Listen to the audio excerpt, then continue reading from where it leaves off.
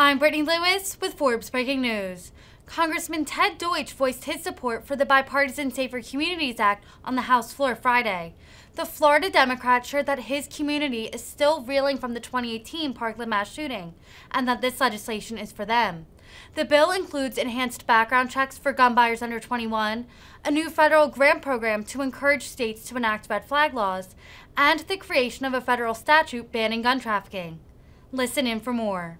February 14th, 2018, my community hit the depths of despair when 17 innocent people were slaughtered at Marjory Stoneman Douglas High School.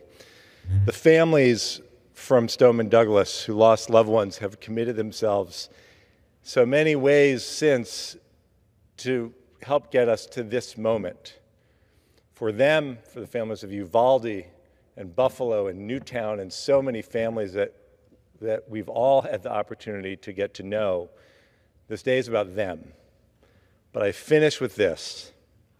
On the day after Parkland, there was a rally in the park near the school, and the field was covered with high school kids who came to express themselves, and one of them came up to me, still with a look of shock in her eyes.